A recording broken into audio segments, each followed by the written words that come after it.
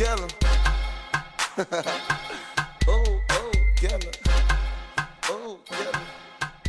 Ooh, kill him. What is up, YouTube?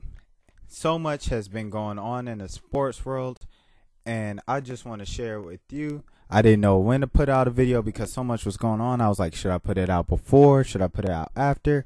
But it's after a lot of the events, and a lot of events are still going on, so we'll see what's going on with that. This in this video is all improv. I'm just gonna go off the top of my head, think about everything that's going on, and go from there. All right, so the World Cup, the United States of America. Aren't you proud? Aren't you proud? The underdog tradition of the United States men's national team since the 2002 years have given them immense popularity and root cheering for and stuff, and has really brought the World Cup at a higher market every single World Cup since 2002, in my opinion. And I think it's great for the game of football. Maybe eventually, after all these years in the World Cup, after one World Cup, two World Cups, it's been a few World Cups since 2002.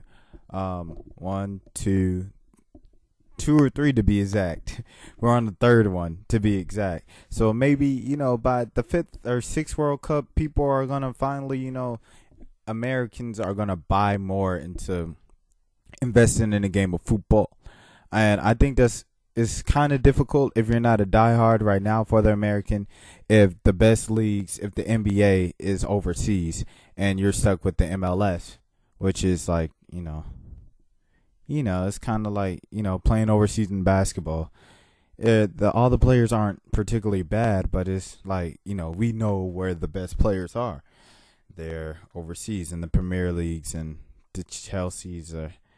I'm sorry, I don't know much about the game of football, to be honest, outside of international play in the World Cup. But the United States, they're getting it done once again. And it's that underdog, diehard, never quit trying attitude that just keeps them there. And it's not just that. Maybe the U.S. should get a little credit. Maybe they're a good team. Have you ever thought of that? Only 32 teams, only 32 countries make the World Cup every year.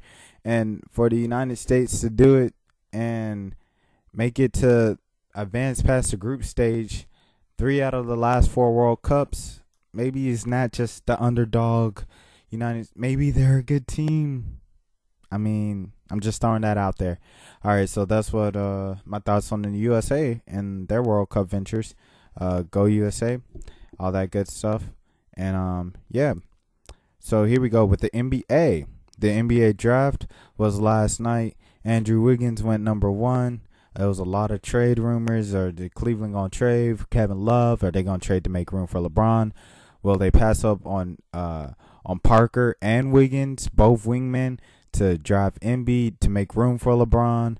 And, LeBron's not coming back to Cleveland. Let me just get that straight now. LeBron James is not coming back to Cleveland. If I was LeBron James, all business, all whatever I said, promised to the fans in the city of Cleveland.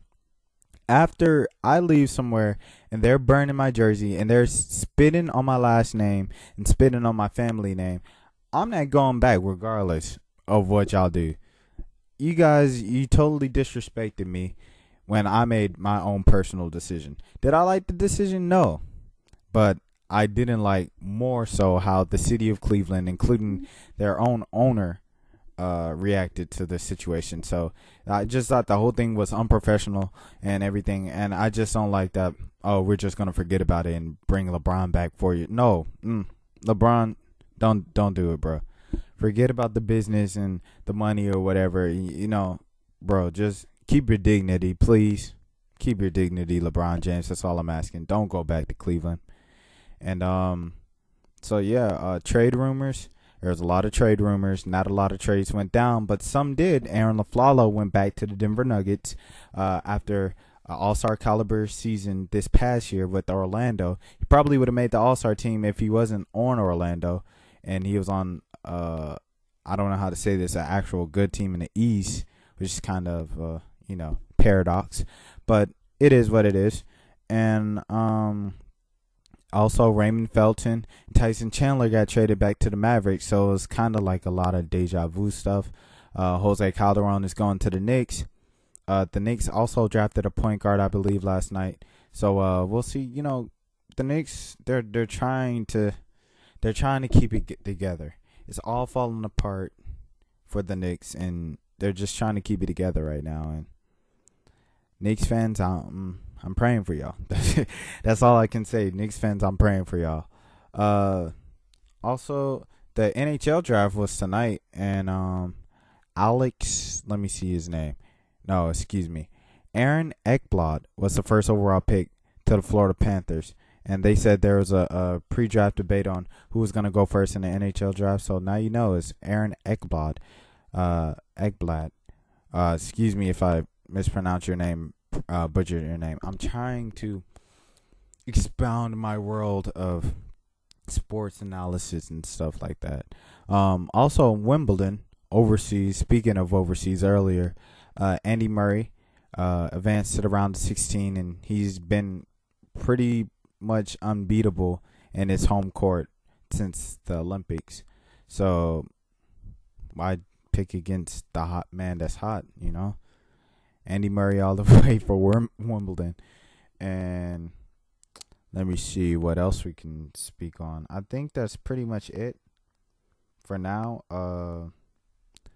Just a lot of trade rumors and stuff. LeBron and Melo, could they be pairing up? The teams they said that they could be packaging for that is Atlanta, not going to happen. The Lakers, probably not going to happen. And Cleveland, which I already stated before, I don't want it to happen because LeBron, keep your dignity, man. Keep your pride, man. Stay strong. Stay firm. Don't go back. Don't give in and go back to Cleveland. They got Johnny Manziel, man. Don't go back to Cleveland, man.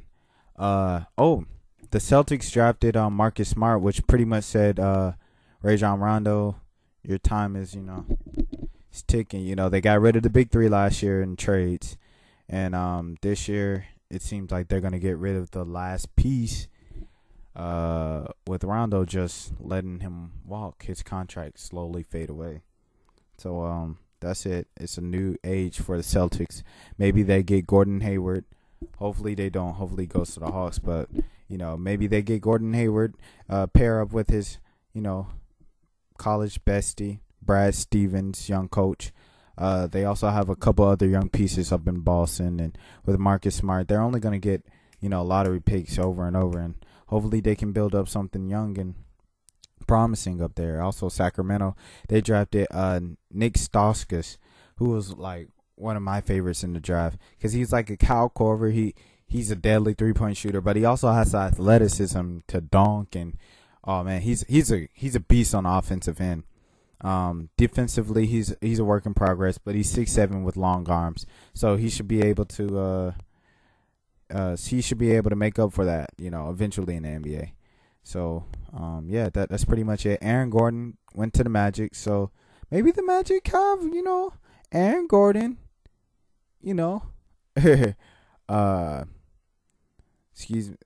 Oladipo, Aaron Gordon, Oladipo, Jameer Nelson. They're basically he's basically there because no one else wants him at this point of his career. All due respect to Jameer Nelson, he was an all-star. I wasn't an all-star in the NBA, so. But yeah, that's it. Until next time, thank you all for watching.